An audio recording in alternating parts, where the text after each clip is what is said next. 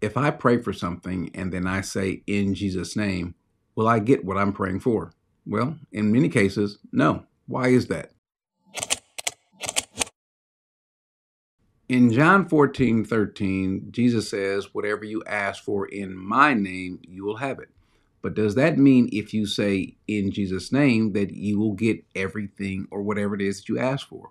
Well, no, because that's not what he meant, or at least the way we think is not what he meant.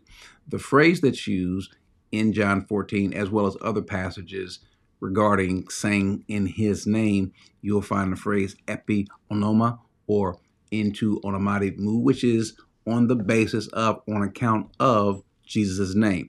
The name Jesus that he's speaking of, in our mind, we might think that it's referring to nomenclature, his name, Jesus, be it the Greek, Jesus, the Hebrew, Yeshua, or in English, Jesus. He's not referring to his name or to a name. What he's really referring to is what the word anoma actually means, which is reputation, what he's doing.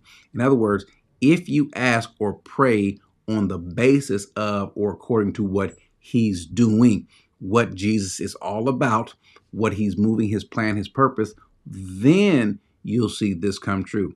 As a matter of fact, when we look at the prayer that Jesus tells us how to pray, and then he says, in Jesus' name, how many prayers after that end with this phrase, in Jesus' name?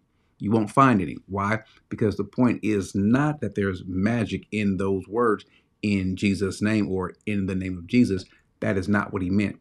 He meant according to what he's doing, which is why you couldn't pray for $1 million in Jesus' name. You couldn't pray for your enemies to be defeated or your rival to be defeated in Jesus' name. You can't pray for your will to be done in Jesus' name, because in Jesus' name literally invokes his will, not yours. The reason why many of our prayers are not answered is because we're not asking in Jesus' name, though we'll say the phrase. We're asking what we want instead of what he wants. In other words, we should not pray for the Lord to get on board with our will, but we should pray that what we're doing is on board with his will. And then in that regard, he says, you shall have whatever you ask.